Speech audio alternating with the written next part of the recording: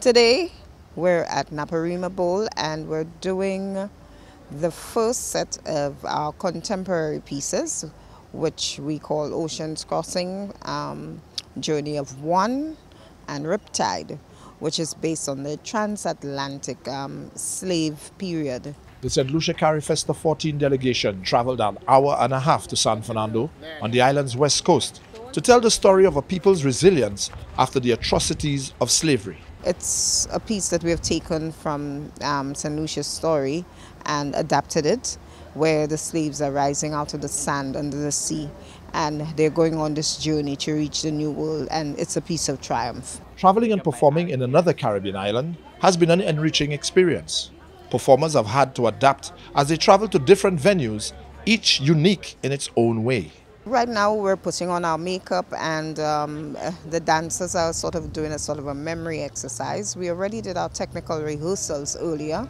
We had 20 minutes on stage, and I think that I must commend them. We had never performed in this space.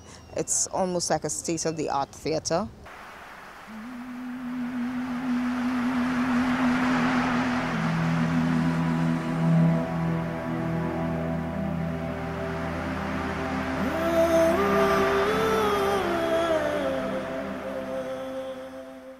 For the St. Lucians, it's a learning experience. One they hope to energize a greater love for arts and culture in St. Lucia.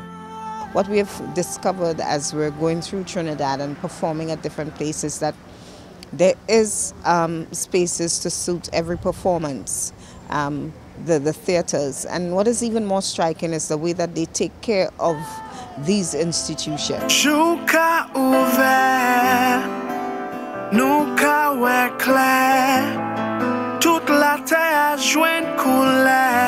The Saint Lucian cast is also inspired by the deep appreciation of audiences wherever they perform. You can see this general love for the arts, and I mean, the audiences coming out to these performances. I mean, this is almost in the middle of the afternoon at 6 o'clock on a Monday, and the place is almost filled.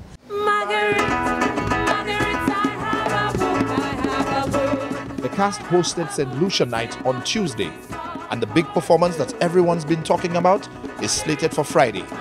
That is the staging of a little folk tale.